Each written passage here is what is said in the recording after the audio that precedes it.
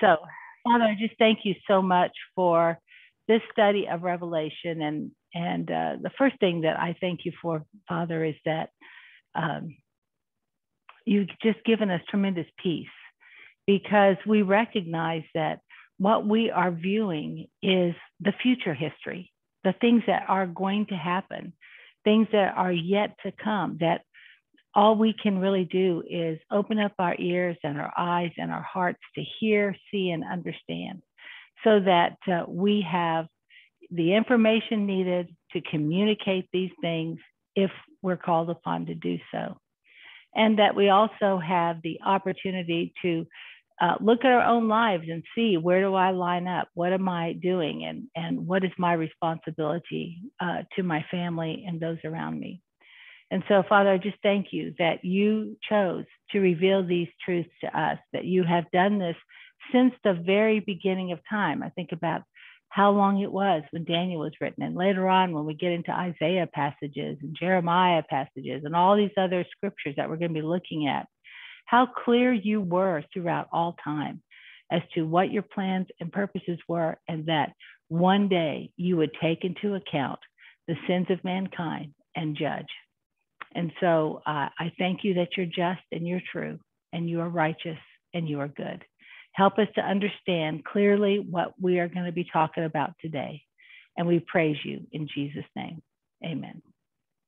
Okay, so I went to the store and I bought some different colored markers that are going to be dark so that hopefully we can see them.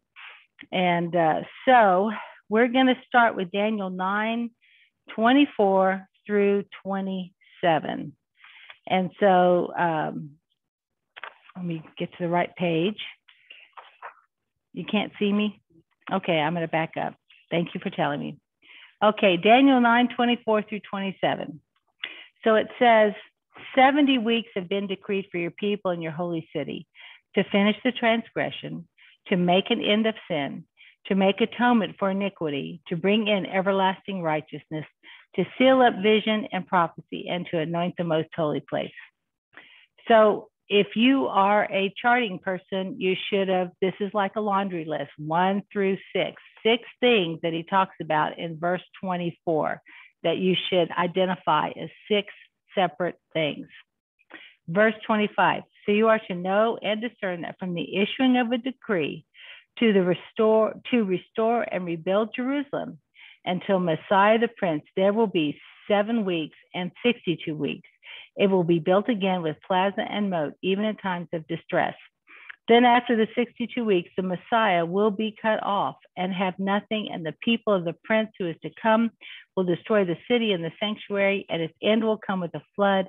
Even to the end, there will be war, desolations are determined. And he will make a firm covenant with the many for 1 week, but in the middle of the week, he will put a stop to sacrifice and grain offering. And on the wing of abominations will come one who makes desolate, even until complete destruction. One that is decreed is poured out on the one who makes desolate. That's just as clear as we could pop, right? So I think, Marty, you're probably the only one in here that did Zechariah.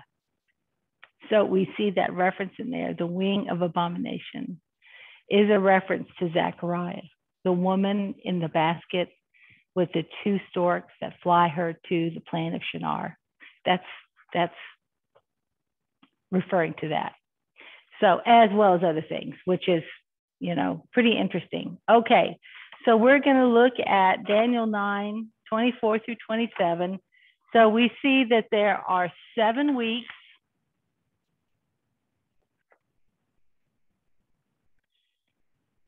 Now, and then there's 62 weeks,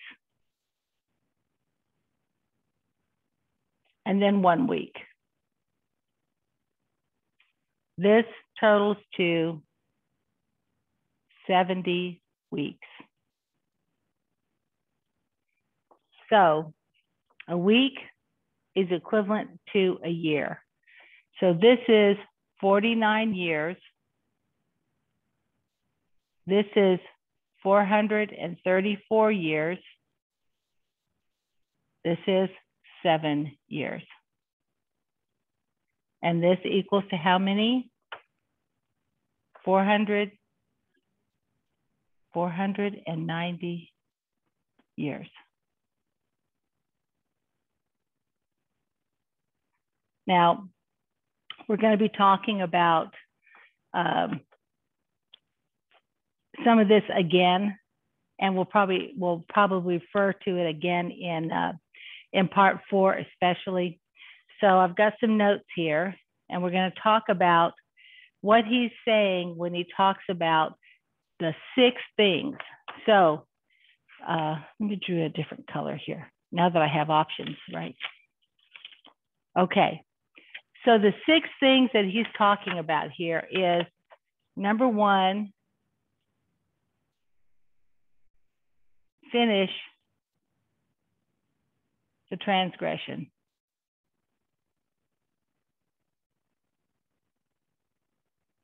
Okay, now that word means to bring to a complete stop. That's what he's talking about. He's talking about closing, shut, restrain. He's finishing the transgression. He's going to, that would result to make an end of sin. Now, that means conclude, bring to a close.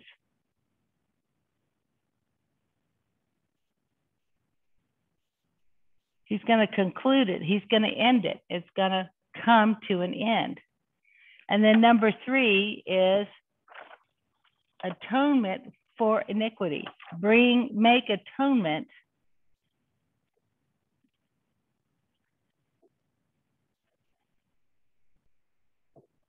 for iniquity.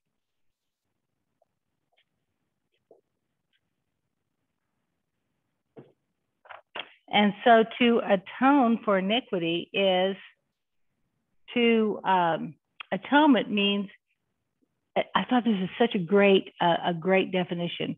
The heroic response from God to cleanse, wipe clean, purify, or purge. So we're just going to say that he's wiping clean iniquity. So what is iniquity? Right. It's twisting, this is the definition, twisting or defacing beyond its intended purpose, the quality of being unrighteous, intended sin. So it is intentional.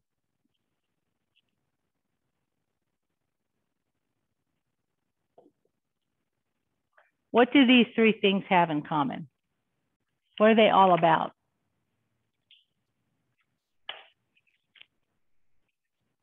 What is the repeated statement here? Transgression, sin, and iniquity. So this is all dealing with sin. So these first 3 things right here are related to sin. These are sin issues. The next 3, I'm going to run out of room here. How did I do that? Bring in everlasting righteousness.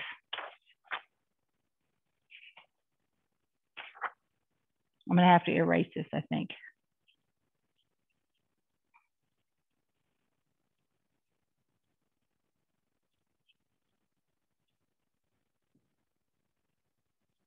Bring in everlasting righteousness. Now, if you're talking about bringing it in, you're coming in with conduct that is right and correct forever. So it's going to bring in conduct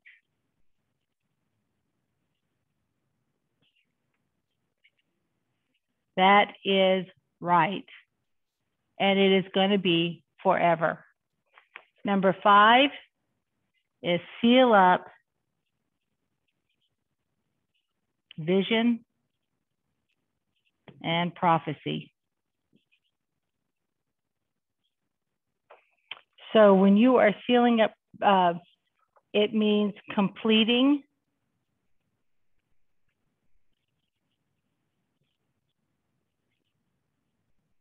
all prophecy.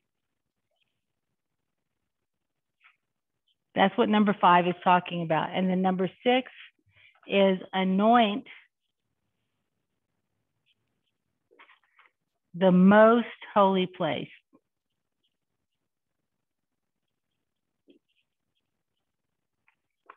And when you look at anointing the most holy place, when you anoint something, what are you doing? How did they anoint? How did they anoint kings? You're pouring oil and consecrating.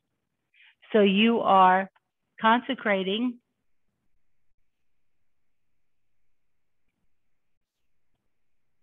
and what is the most holy place? What is it? What is it? It's a place. It is the future temple. Okay. You're consecrating the temple, the future temple.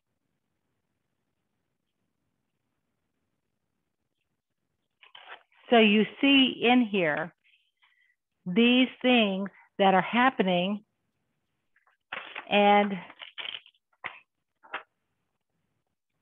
think about what's going on here. We're going to talk about these events through this timeline. Okay.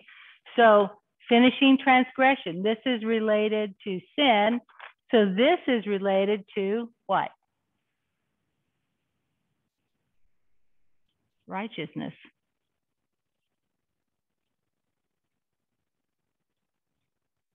He's talking about righteousness here. So there's a division between these two statements. Even though he's talking about 3 things, there's one and then there's the other. And we're going to see how this comes about in this timeline. Okay. So when we look at these 3, where were these 3 things dealt with?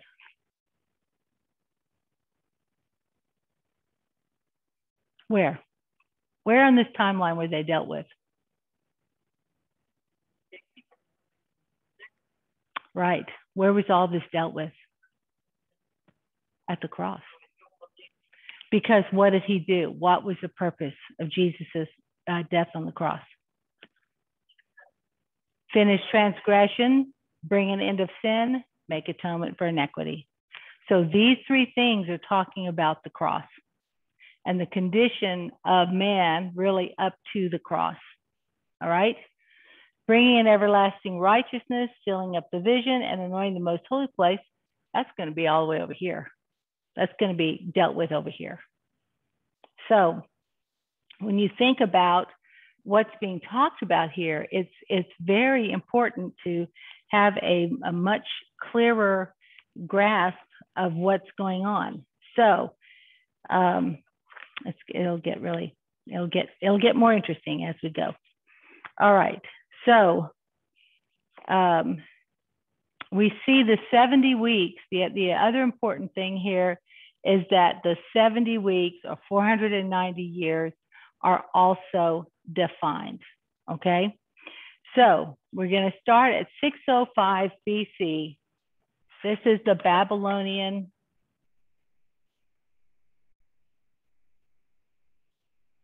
captivity. Now, what happened why did the Babylonian captivity occur?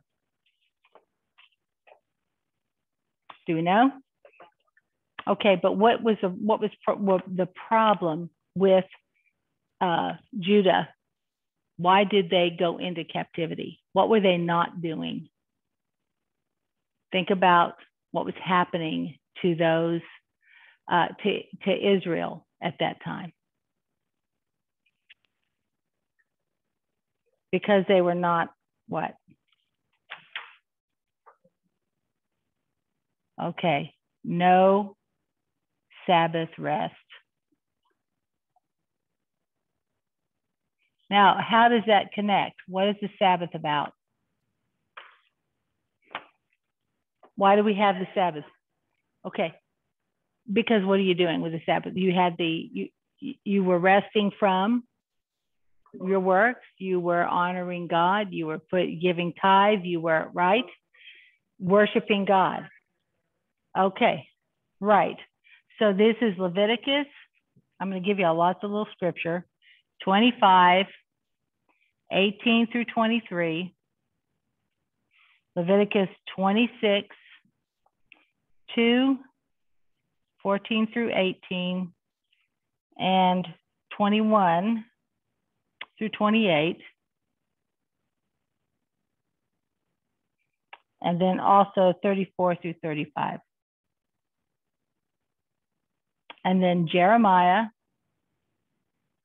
25, 1 through 12, and 29, 7 through 14. And then Daniel 9, 2.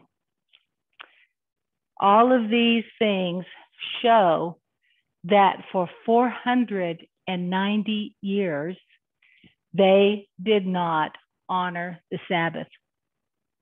So the reason the Babylonian captivity occurred was because God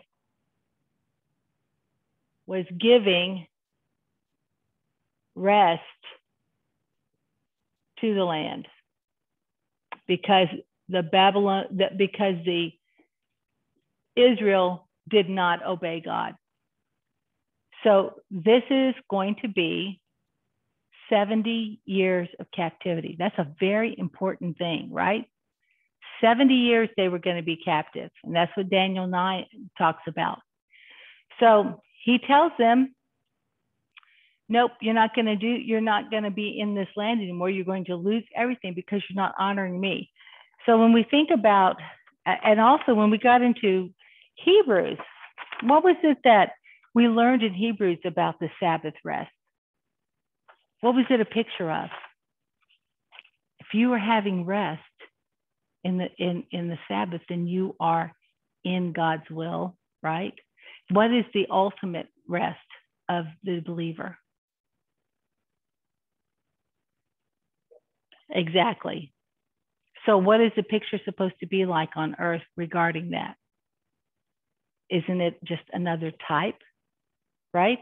So the Sabbath rest was something that God was teaching. We learned it in Hebrews that God was really teaching his people how to worship him.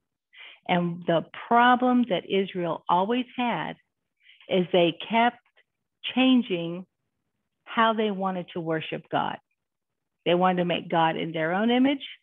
And God said, nope, I am God. There is no one like me, no one beside me, and I'm going to uphold my law. Okay? So the consequence of the Babylonian captivity, and that's why I'm giving you all these verses, is they did not honor the Sabbath rest for 490 years, which is equivalent to what's going on here. So this is 538 BC. This is when they're at 67 years in their captivity. And Daniel is 82. He's 82 years old. Now, do you remember what happened in 538, Ezra and Nehemiah and all that? They have returned. They're rebuilding the temple. Okay, so that's happening. They're rebuilding the temple. So then we see 445. This is Nehemiah.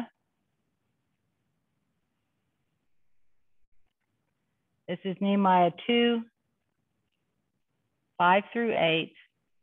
And what is he doing?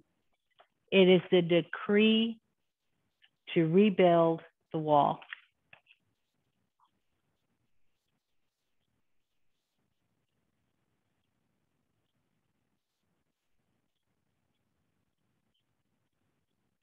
what does this talk about?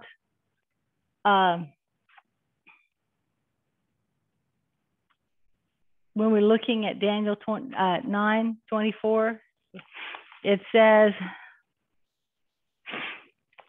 verse 25, so you are to know and discern that from the issuing of a decree to restore and rebuild Jerusalem. So doing this has been decreed in Daniel 9:25. It is not the temple. This is rebuilding the wall around Jerusalem. So from the issuing of a decree to restore and rebuild Jerusalem until Messiah the Prince, right, who is to come and will destroy the city and the sanctuary. Did that happen? It did. When did that happen? AD 70. So that is, okay, Daniel 9:25. The temple destroyed.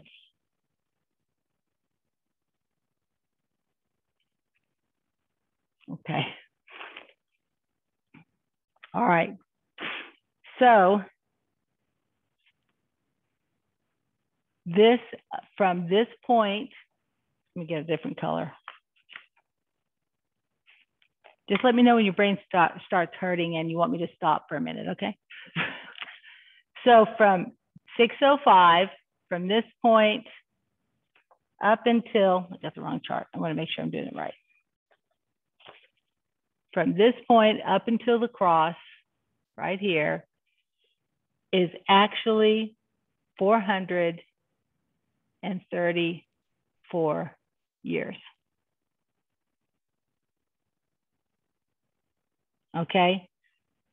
This is, in that group, this takes 49 years right there. So this is how many weeks we are at now, at this point, at the cross, 69 weeks. Okay. And one of the things that amazes me about this is how precise this is. Now we're talking Jewish history, Jewish 360 days, not 365. So the time is a little different from the Julian calendar. But God is talking from Leviticus. Okay. So in Exodus, from Exodus chapter 12 to chapter 19. So chapter 19 in Exodus is when the law is given. Okay, Moses goes up on the mountain, gets the law. From 12 to 19 is only 50 days. Plus one, 50 plus 1 day. It's only 50 days. After he gets the law, then comes Leviticus. Leviticus only covers 30 days. And what was given to them in Leviticus?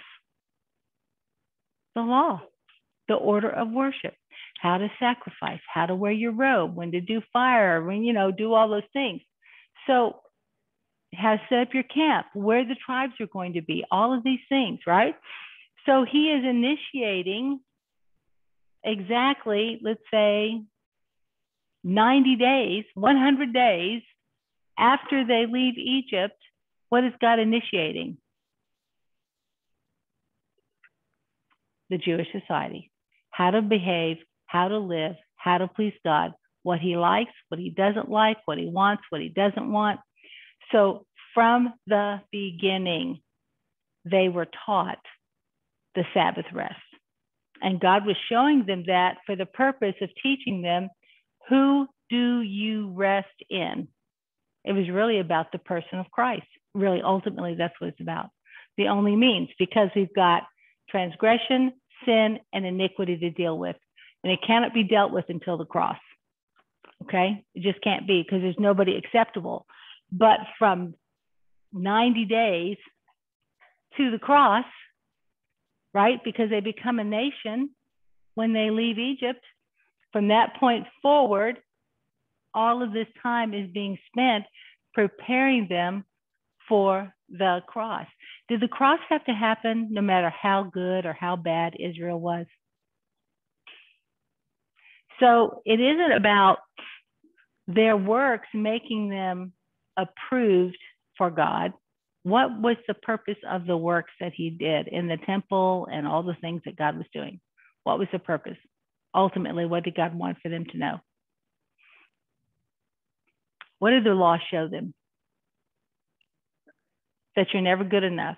And so when they were sacrificing and doing all of these things, what was God teaching them about their ability to save themselves? Only God can save them. So if they had followed the law, if they had kept the Sabbath rest, would they have been able to recognize their Messiah? It would seem so, wouldn't it?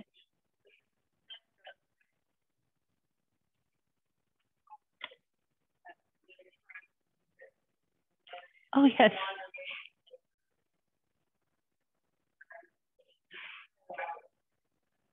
Uh,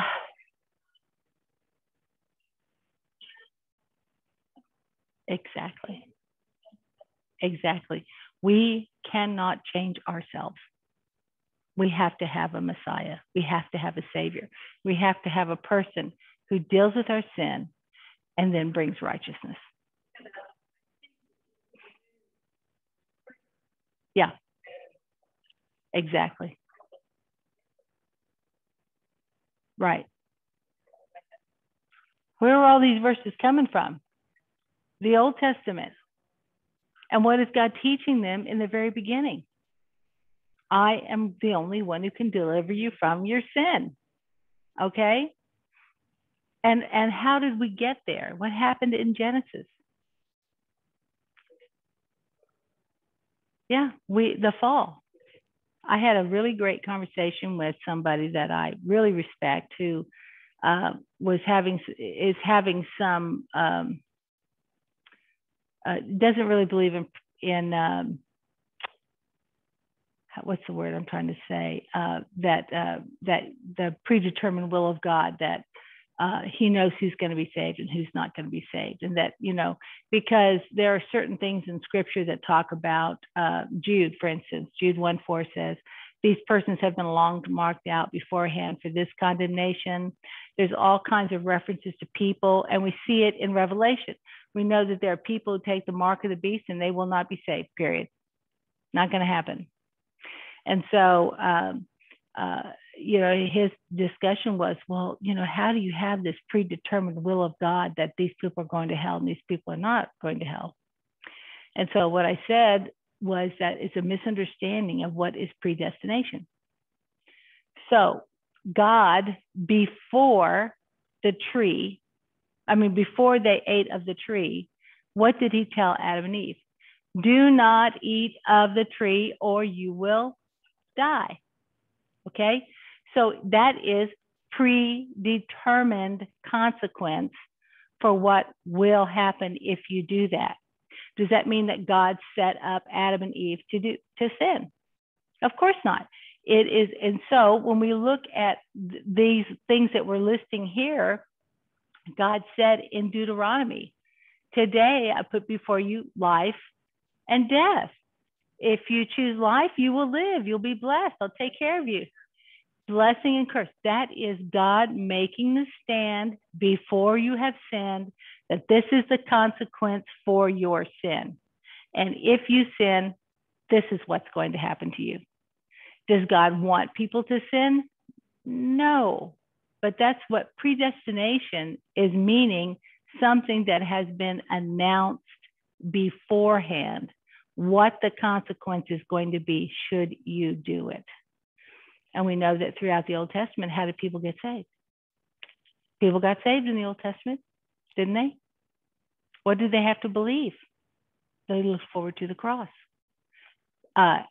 Abraham, Genesis 15:6, believed God and was called righteous.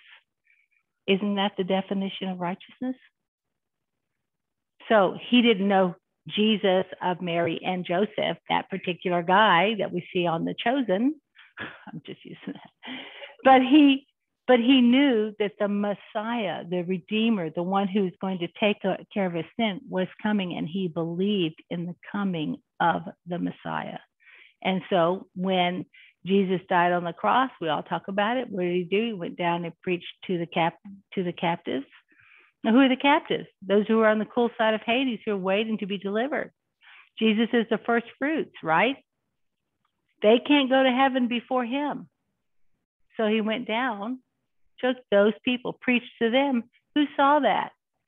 According to Luke 16, the people on the other side of the gulf got to see it, right? Because they can see the cool side. The cool side can't see them because God's merciful. But they could see the declaration. And don't you think you would hope that they would say, oh, I'm sorry. But what do you think they did? Curse you, God, for leaving me in this hell. So this is all the timeline, the 434 years. And then we have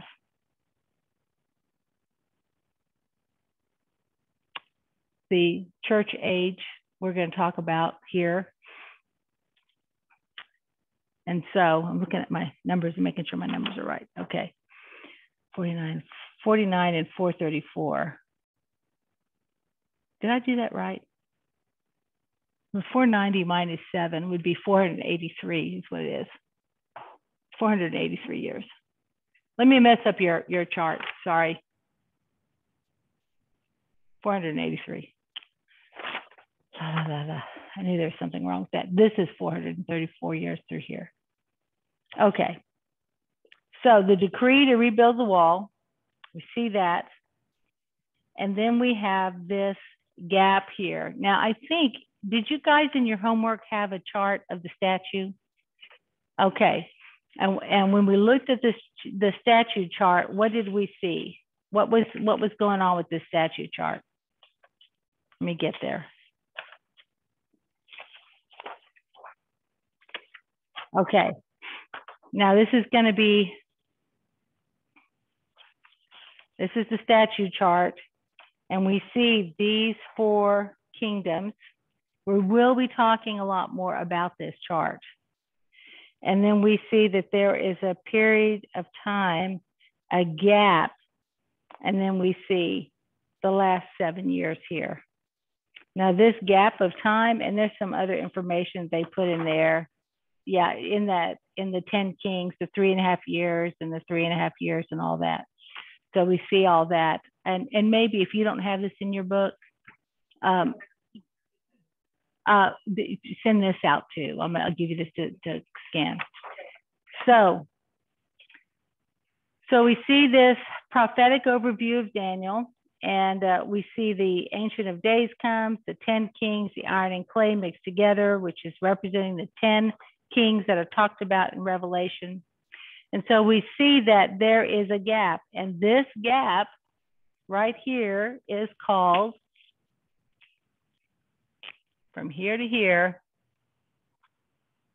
the church age.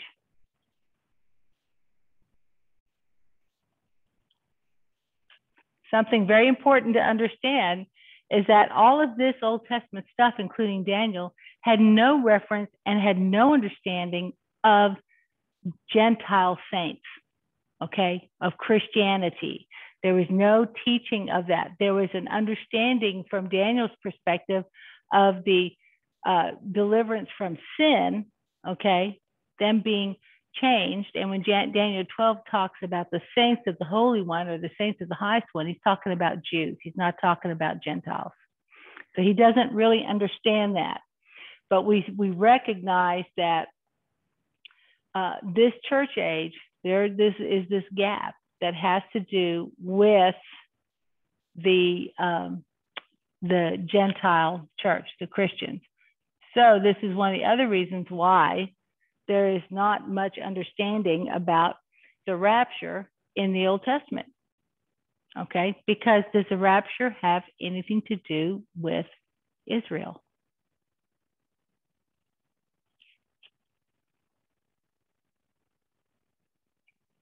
Is it about Israel?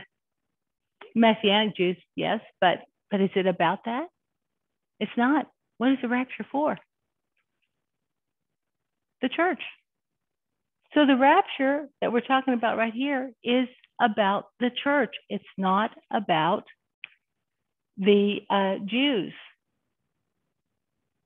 I'm sorry, you guys are looking at this online, can't read that, but that says rapture up there. Okay, so let's review and let's think about what we've got so far. We see the Daniel 9:24 through 27 is talking about the conditions of all mankind up to the cross. Okay, now there's a change.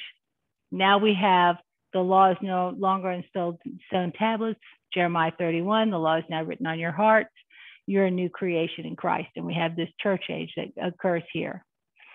Now, the temple was destroyed for what reason?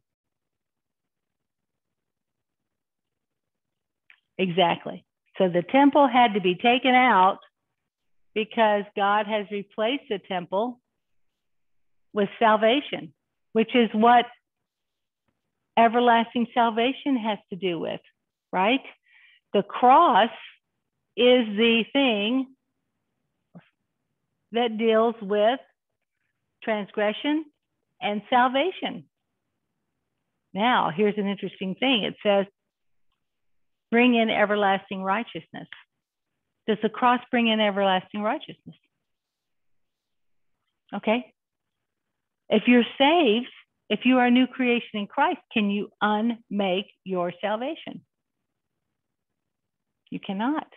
You can walk away. You can do, then we might say that by the time we get to the place of standing before the Lord, if you really were not saved, that's when we'll know those that, but the sin issue has been dealt with at the cross. It does bring everlasting righteousness. Does it seal up prophecy and vision, or does it complete all prophecy? This is an interesting question to me.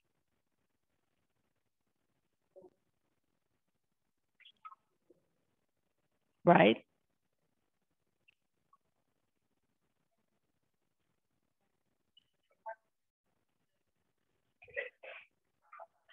Right?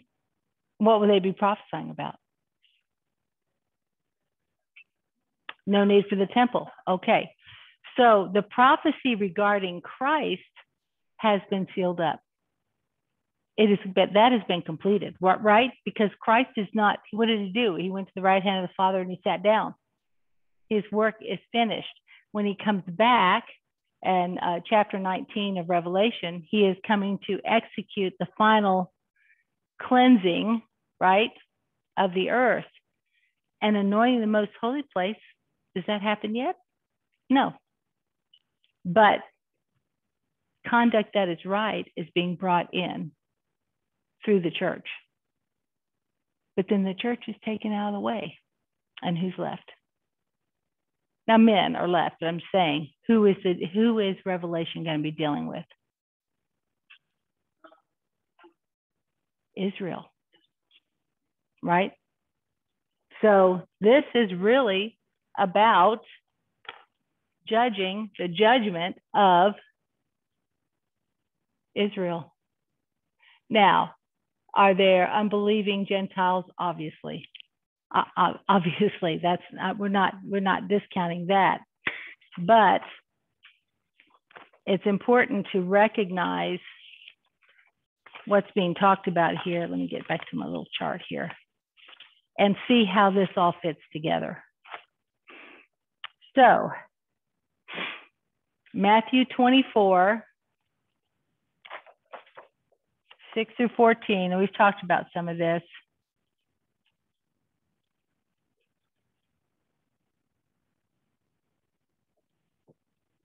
And 24 through 26, I think are referring to some of this. Sacrifice is stopped.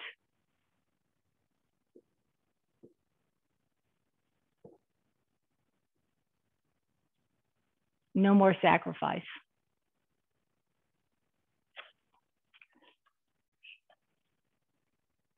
So then we have the rapture that occurs right here. And then this initiates, this is the initiation of the last week. This is the 70th week. 7 years. Okay. So it's 3.5 and 3.5. 3.5 years each. This first part is the two, we talked about it, two witnesses. And then the second half is Israel, or the woman.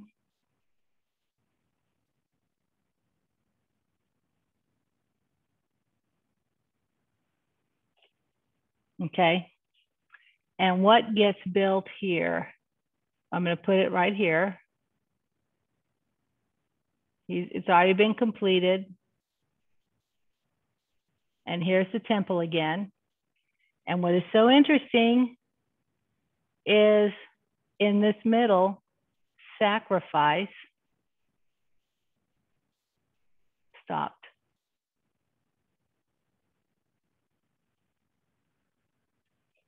Now let's look at 2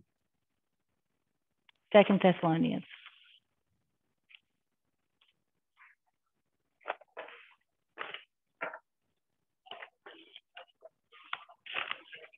Right, it was started there. So it was started, they started doing construction right here. So temple construction.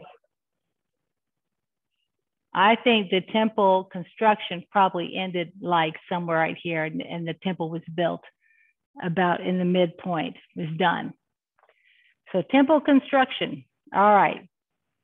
2 Thessalonians 2, 1 through 12.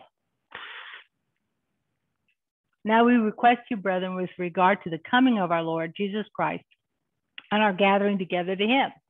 That's what he's talking about. He's talking about the rapture right there. That you may not be quickly shaken from your composure or be disturbed either by a spirit or a message or a letter as if from us, to the effect that the day of the Lord has come. Now, I do want to make a list about the day of the Lord, and I'm going to do that right here. I want that on there.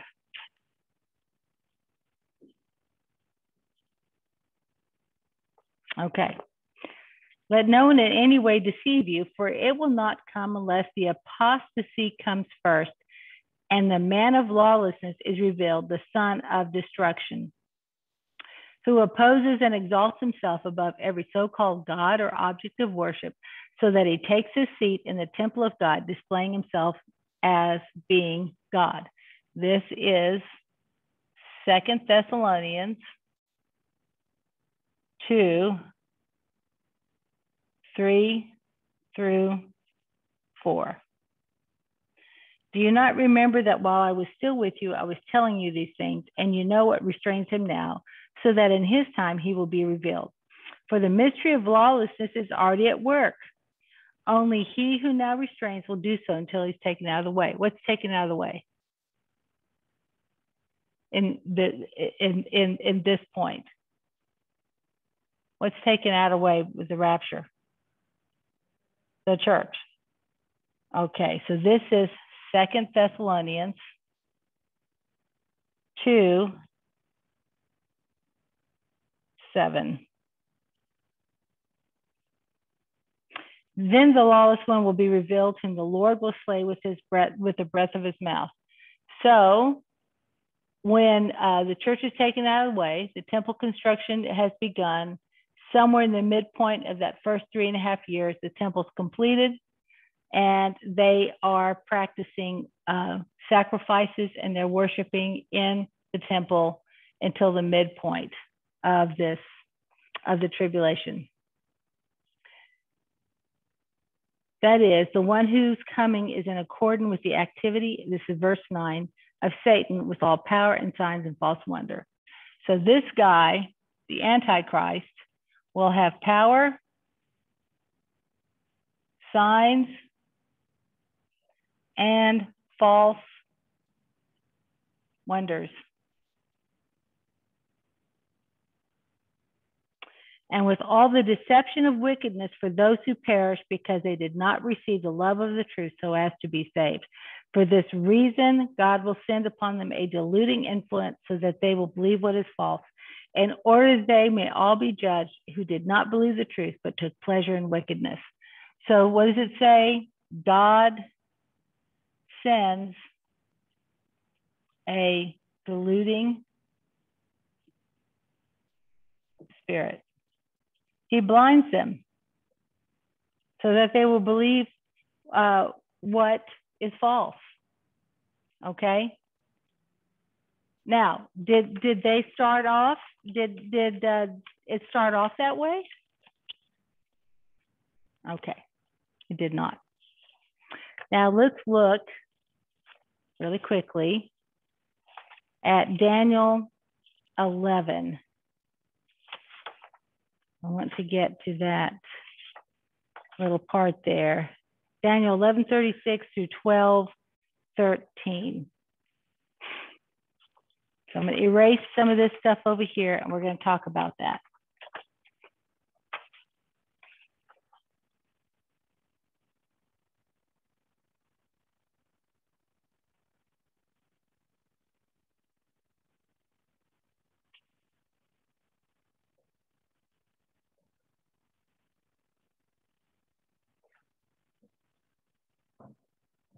I actually move this over and just set it next to there.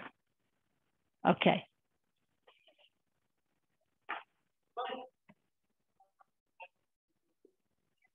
Yes. That there.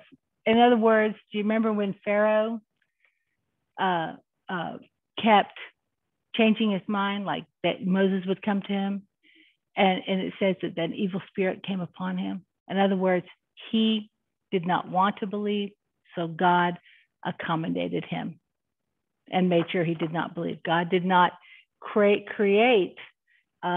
delusion, but he did allow it to happen because that's what the king wanted. And that's who's another guy that we see that happened? King Saul. 12:15, yeah, 12:13. Okay, so does God allow this kind of stuff to happen?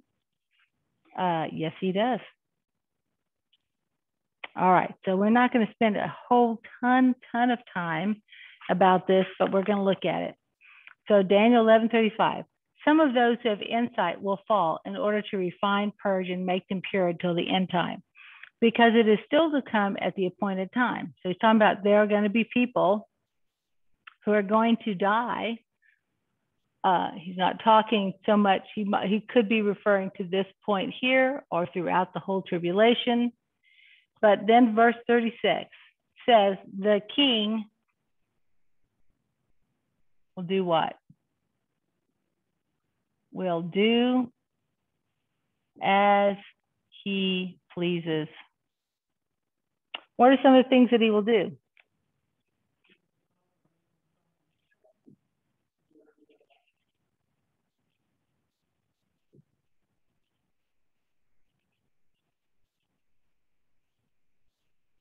He's going to exalt and magnify himself above every god, and will do what?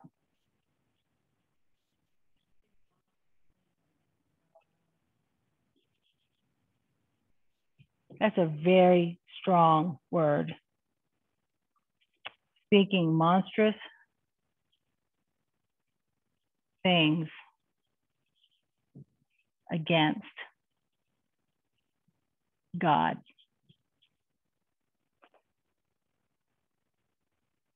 And he will prosper until the indignation is finished, for that which is decreed will be done. Another term of decree.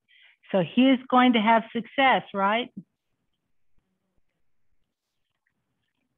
Until it's over at the end.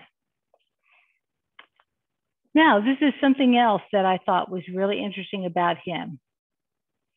He will show no regard for the gods of his father or for the desire of women, nor will he show regard for any other god, for he will magnify himself above them all. So what is he? He's not going to be excited about women. He's not going to care about that. I'm not saying whether he's got women or not. That's not the point. He is not going to be a typical guy like they saw in the past. These kings that were here and really from the very beginning were a totally different kind of king than what he's going to be. But what is he going to honor? He's going to honor a God of fortresses, a God whom his fathers did not know. He will honor him with gold, silver, costly stones, and treasure. And 39 says, he will take action against the strongest of fortresses with the help of a foreign God. He will give great honor to those who acknowledge him and will cause them to rule over the many and will parcel out land for a price. All right, I'm going to just want to stop here for just a second. Who do you think the foreign God is? Who do you think the foreign God that his fathers did not know, that men before him didn't recognize as God?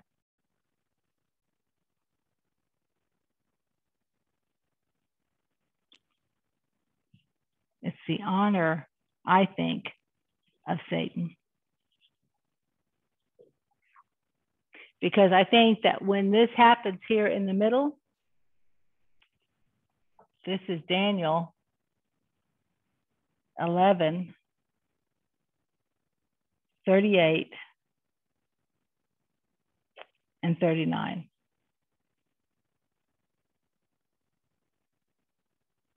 38 and 39.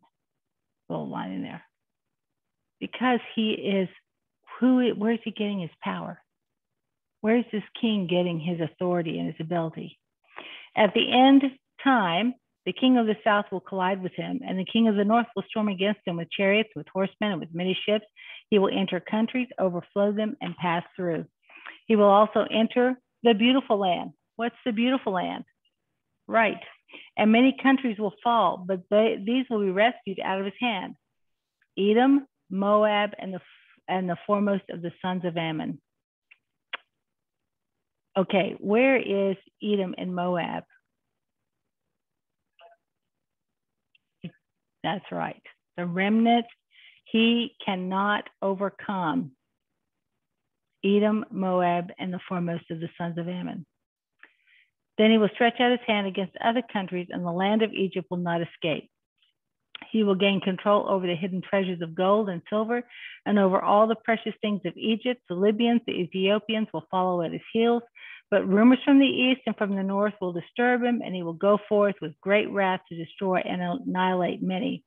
He will pitch the tents of his royal pavilion between the seas and the beautiful holy mountain, and yet he will come to his end, and no one will help him. What do you think that's talking about?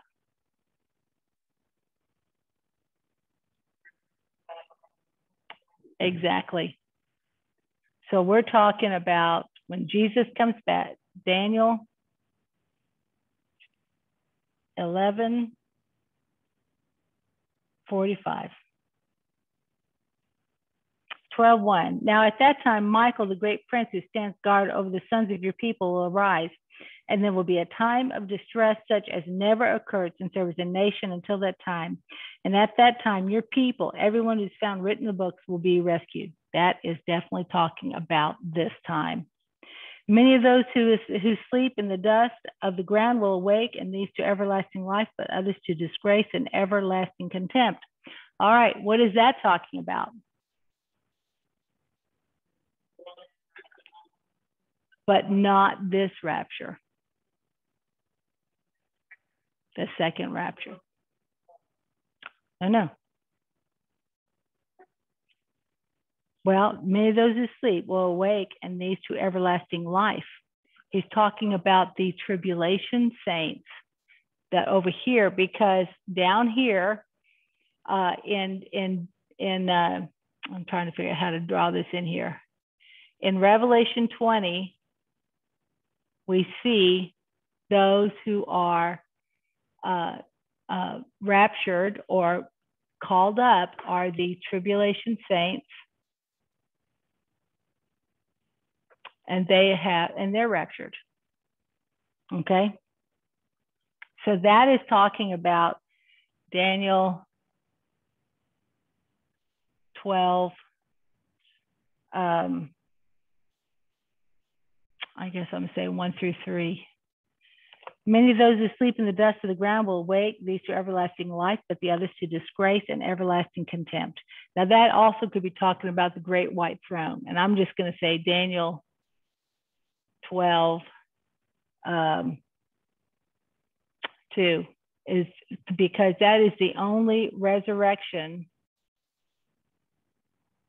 of those who go to the lake of fire, LOF, lake of fire.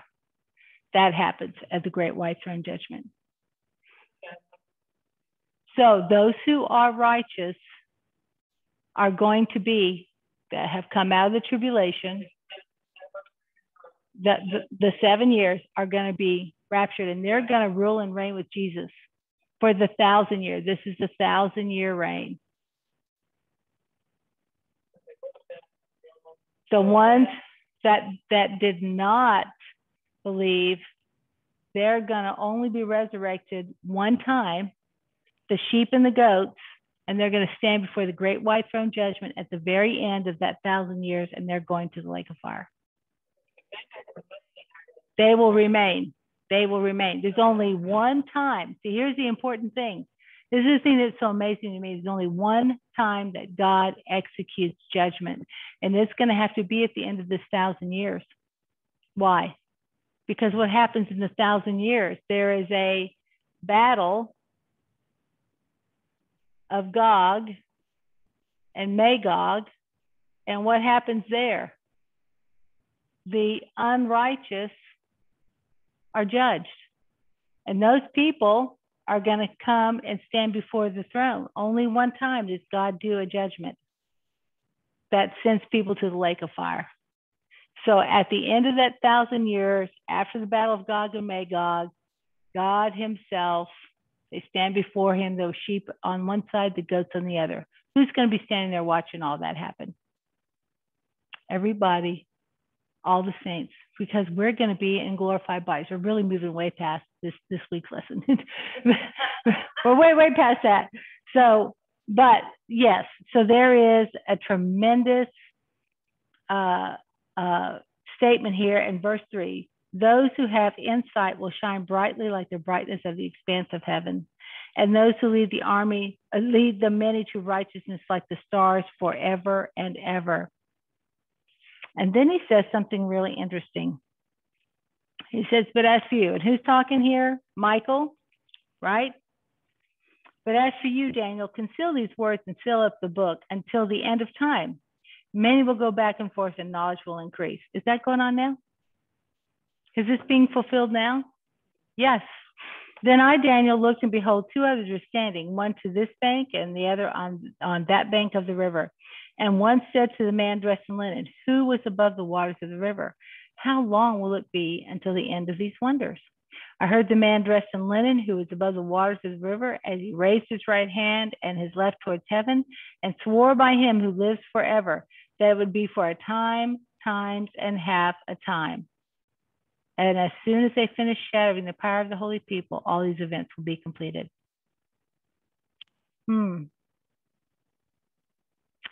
That's interesting. That's 3.5 years.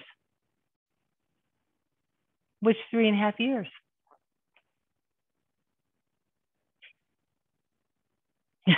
Okay.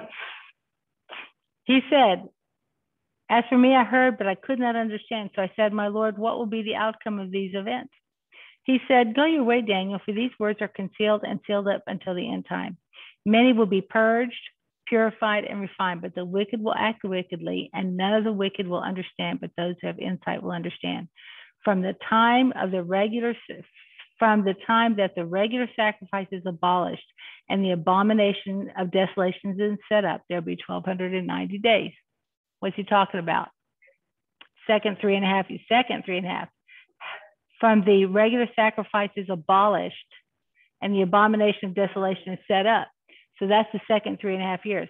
How blessed is he who keeps waiting and attains to the 1335 days. So there is a gap of about 30 days right here. We don't know exactly what that is, but that's something, because it says, how blessed is he who keeps waiting and attains to the 1335 days.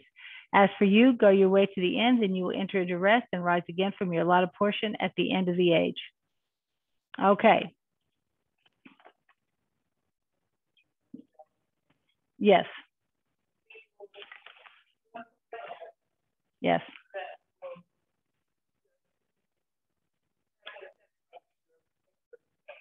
Right?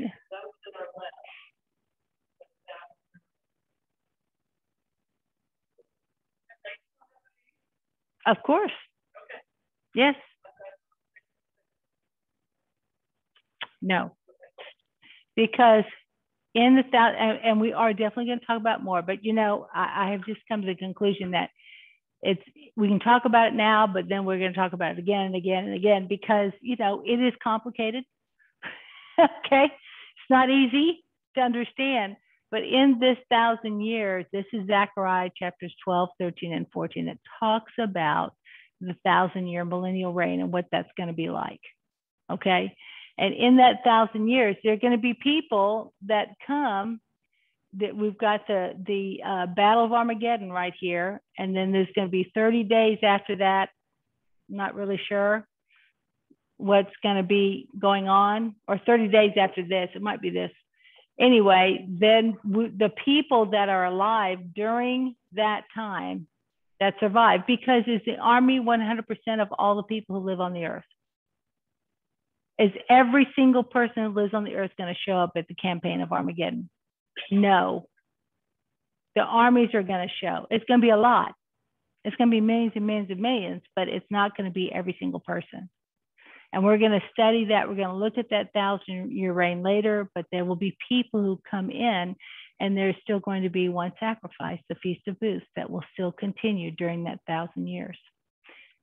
And that really, Feast of Booths or Feast of Tabernacles. There were 3 major feasts. Okay, there was the Passover, Pentecost, and Feast of Booths.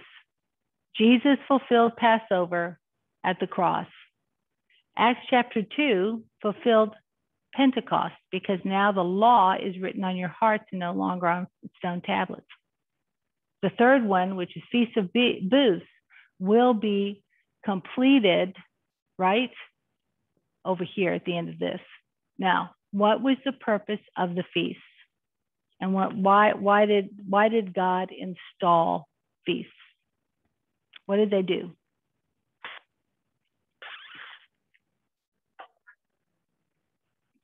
Celebration of history. What did Passover teach you? Okay, but just all the feasts. The Passover was teaching us what? There had to be a sacrifice for sin. Okay. Pentecost was about the giving of the law. 50 days after Passover came Pentecost. And Moses went up the mountain, right? Came down with the 10 Commandments. And what did God say? What do the 10 Commandments represent? Okay, what does the law represent? God. It is who God is. Now, they had to sacrifice because they could not meet the standards that the law required without some sort of sacrifice. Okay? So when Pentecost came, and this is another great misunderstanding about the baptism of the Holy Spirit. What did the Holy Spirit do? When the Holy Spirit came upon the 70, 120 in the room, what happened to all of them? In the upper room in Acts chapter 2. What happened? Okay, the Holy Spirit came upon them. They had tongues of fire. They started speaking in other tongues that everybody else could understand. They're speaking in other languages, right? And what happened as a result of that? They were filled with power to go speak the gospel. That's what the church age is. It is the representation. What does the church represent? Fulfillment of the sacrifice of the Lamb, fulfillment of Pentecost in us. So now we are it says, what is it the Corinthians says? Your body is the temple of God. Why do you not need a temple anymore? Right? You are the temple. So that is what those two feasts are fulfilling. Why do we have the third feast in this period of time? Because there are people who live. Now, I mean, to me, I'm like, dude, come on now. Just like we always say, I would believe in Jesus as I lived in that day. But there are millions of people who live on the earth who are not saved. Now, who's on I'm just going to make this, watch my time. Who's in this 1,000 years, who's on the earth? Jesus, saints that are glorified, right? There's glorified saints, angels, right? Who else would be on there? Angels, glorified saints. Oh, David. David will be ruling over Israel. All these people, and then men who come through, and then those who are born after. All of these groups of people are on the earth. And look, you're seeing angels. Angels are walking around. I mean, I'm thinking, we're going to be there as the saints of God. We're going to be on the earth, right? Who's going to rule and reign with them? It says that the tribulation saints that are raptured here, they have the right to rule with Jesus in the 1,000 years because they have gone through the tribulation. And the people that are coming out of the tribulation are the ones that are going to see the tribulation saints. That's what that is a picture of. Now, one of the other reasons why the 1,000 years even occurs, because I was like, why can't it be done right here? Let's go. Because of Genesis 12, 1 through 3. God promised land, seed, and a nation. And no time in history until this 1,000 years does Israel occupy 100% of the promised land. So this is fulfilling this prophecy right here. 100% of the land will be ruled by Israel. That's why you have the 1,000-year reign. Now, I guess people are having children, and not everybody that is born believes. There's going to be unbelievers there because we have the battle of Gog and Magog down here, right? But this is the reason for the millennial reign. Now, he also talks about it in Zechariah and Daniel and Isaiah and Jeremiah. It is talking about that reign and rule also. So God has already planned. This is the thing about God. Predestination or predetermined facts of God have to do with, we had that list of the prophecy being fulfilled, all the prophecy coming to an end. Really, at the birth of Christ, that is the fulfillment of all prophecy. The execution of the fulfillment of all prophecy is later. Okay? But he fulfilled it. He fulfilled it all. Now he's going to reveal that when he comes back down in the Battle of Armageddon. Okay, let me get back to my little chart here so I can try to finish it. I got on a mission. Okay. So the abominations of desolation is right here. Huh? Okay, just throwing it around. Okay. The abomination of desolation is here. And it is also the apostasy. So this is another thing that this is kind of a, I'm going to put the apostasy up here. I'm really messing up your chart and I apologize. Temple construction is the apostasy. Why is that the apostasy? Yep. Why?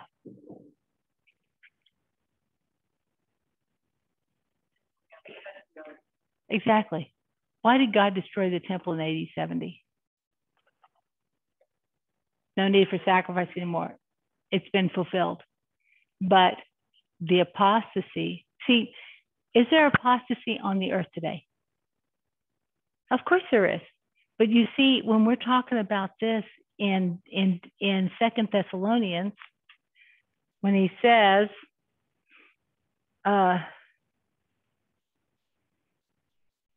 let's see.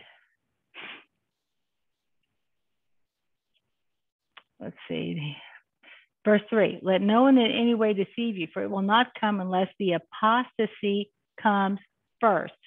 This is a specific apostasy, has to come, and the man of lawlessness is revealed, the son of destruction, because what does he do? He walks in and takes his seat in the temple of God. Why are the two witnesses standing against this apostasy? What is their job? What are the two witnesses doing here? He's declaring, people, you don't understand. There is no need for sacrifice anymore. And when the man of lawlessness walks in, he opposes all other gods, displays himself in verse 4, takes a seat in the temple, displaying himself as being God. So the apostasy is not just apostasy on the earth. It is a specific thing that is a sign of, because in the first 3.5 years, do they really know the Antichrist is who he says he is? He's some kind of savior. He is like taking over and, and fixing everything. Okay. So we don't recognize until he walks in there. Huh? Yes, absolutely they do. Because what is he doing in chapter 13? It's the dragon, beast 1 and beast 2, the unholy trinity. That's happening, and that happens right here in this middle point. He's just a man until he takes the power of Satan. All right. So, is there anything else that I can tell you? The day of the Lord. I just want to write this down. The day of the Lord is talked about in Matthew 24, 27 through 31, 36, 37 through 42. Daniel 7, 27. And we know from 37 through 42, no man knows the hour.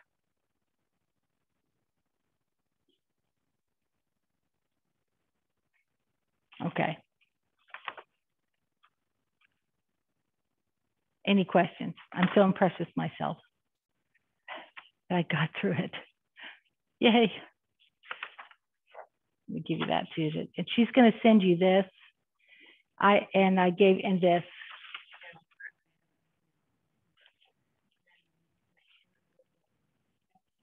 Oh, okay. Let me give that to you. The statue chart.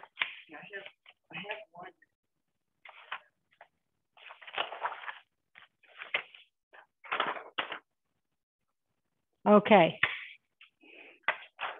So, everybody got a headache now? What? Yeah. My brain is full too, and I don't know that it's a good thing. I love the study of Revelation, but it's also really, really can become very weary, because it is a lot. But what does this tell us? Really, ultimately, what do we learn about God?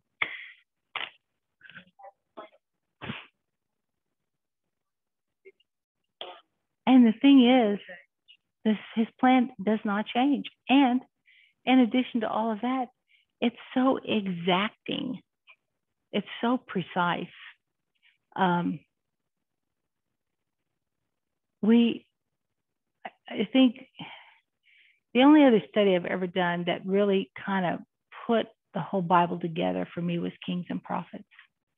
That's probably what I'm going to teach next, is Kings and Prophets. Because in Kings and Prophets, you see each individual king, who he ruled, who his enemies were, who the prophet was that spoke to him. And you see them in successive order. So you get an understanding of the flow of the nation of Israel and what happened to them and why things happened the way they did. It was a very, very good study for me to do. The other study that does that type of thing is Revelation, because Revelation really shows us how soon God started talking about the end. When's the very first prophecy in the Bible is Genesis 3, when the seed of the woman will bruise the head of the seed of the serpent, and the seed of the serpent will bruise the heel of the seed of the woman.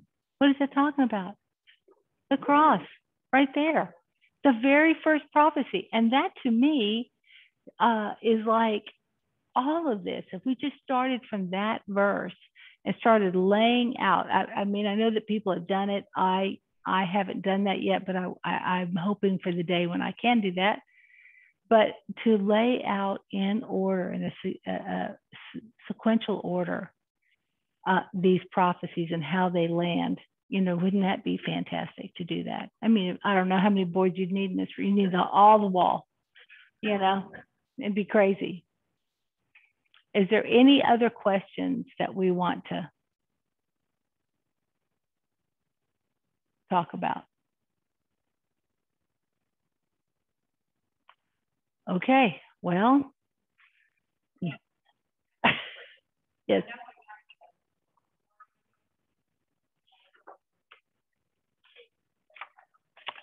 Because that's a great question. They celebrate Feast of Booths because all of these people need to have some method of equating their sins to consequence. If they don't believe in Jesus as their Savior and have salvation, then they're still held under the law. The law has not been abolished yet. Abolished.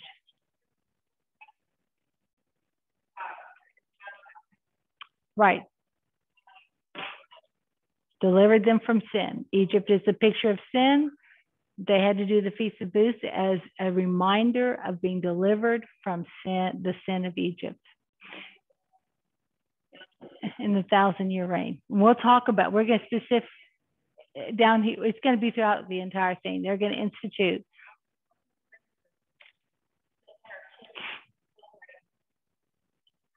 That's fantastic. Right, right.